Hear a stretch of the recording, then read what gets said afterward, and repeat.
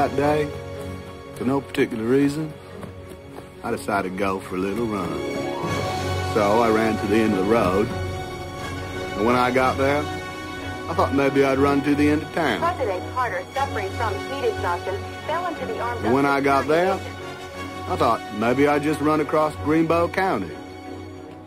And I figured since I run this far, maybe I'd just run across the great state of Alabama. And that's what I did. I ran clear across Alabama. For no particular reason, I just kept on going. I ran clear to the ocean.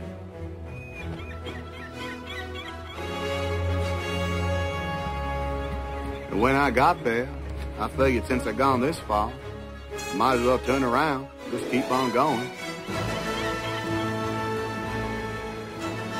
When I got to another ocean, I figured since I'd gone this far, I might as well just turn back, keep right on going. When I got tired, I slept. When I got hungry, I ate. When I had to go, I went. And so you just ran. Yeah.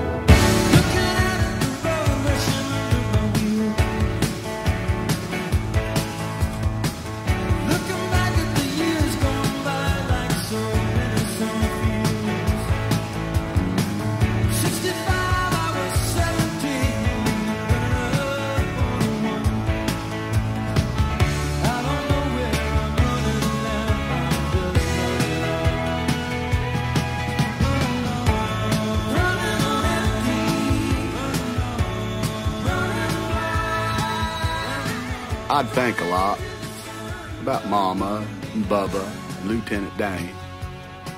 But most of all, I thought about Jenny. I thought about her a lot. For more than 2 years now, a man named Forrest Gump, a gardener from Greenbow, Alabama, stopping only to sleep, has been running across America. Charles Cooper brings us this report. For the fourth time on his journey across America, Forrest Gump, the gardener from Greenbow, Alabama, is about to cross the Mississippi River again today.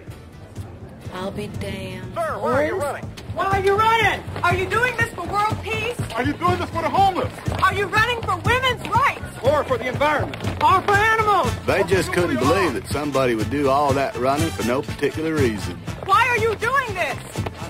I just felt like running. I just felt like running. It's you. I can't believe it's really you. No. For some reason, what I was doing seemed to make sense to people. I mean, it was like an alarm went off in my head, you know?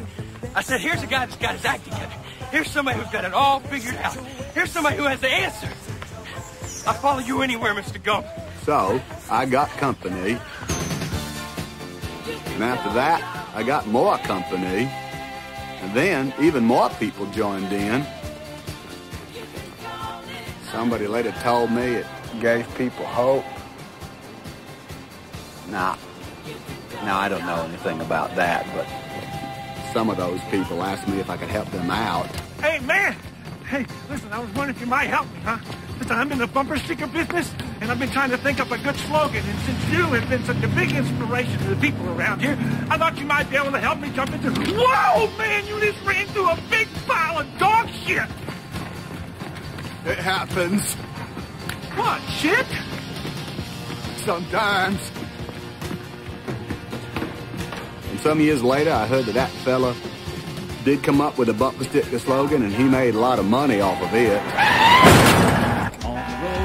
Another time, I was running along, somebody who had lost all his money in the T-shirt business, and he wanted to put my face on a T-shirt, but he couldn't draw that well, and he didn't have a camera. Here, use this one.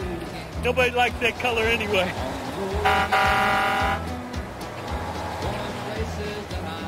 Have a nice day. Well, some years later, I found out that man did come up with an idea for a T-shirt. He made a lot of money off of it. Anyway, like I was saying, I had a lot of company. My mom always said, you got to put the past behind you before you can move on. And I think that's what my running was all about. I had run for 3 years, 2 months, 14 days, and 16 hours.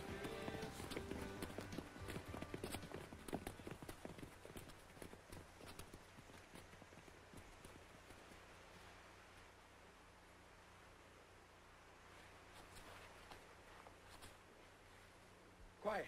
Quiet, he's gonna say something.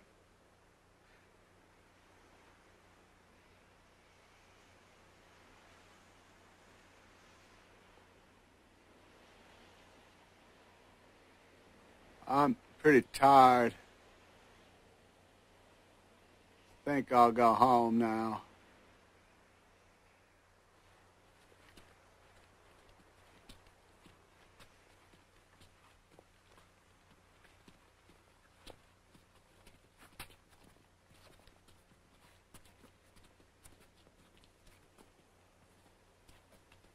Now what are we supposed to do? And just like that, my running days was over. So I went home to Alabama. Moments ago,